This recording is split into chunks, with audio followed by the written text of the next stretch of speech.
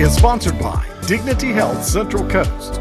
More than 1/3 of Americans are now considered obese, but weight loss surgery is helping change lives every day. Dr. Julietta Chang with the Weight Loss Surgery Institute of the Central Coast explains. Patients who qualify for bariatric surgery are those who have a BMI or a body mass index of greater than 40, or patients who have a BMI between 35 and 40 with a weight-related comorbid condition. And those diseases include things like high blood pressure, type 2 diabetes, obstructive sleep apnea. A popular form of bariatric surgery is known as a sleeve gastrectomy.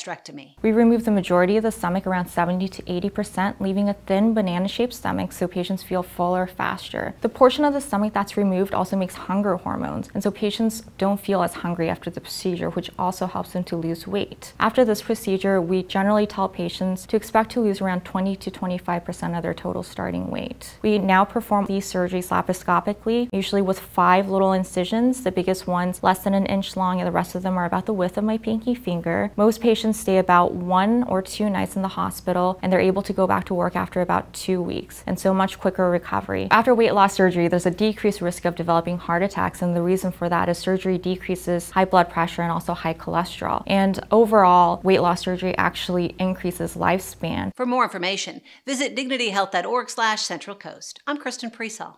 Health Break is sponsored by Dignity Health Central Coast.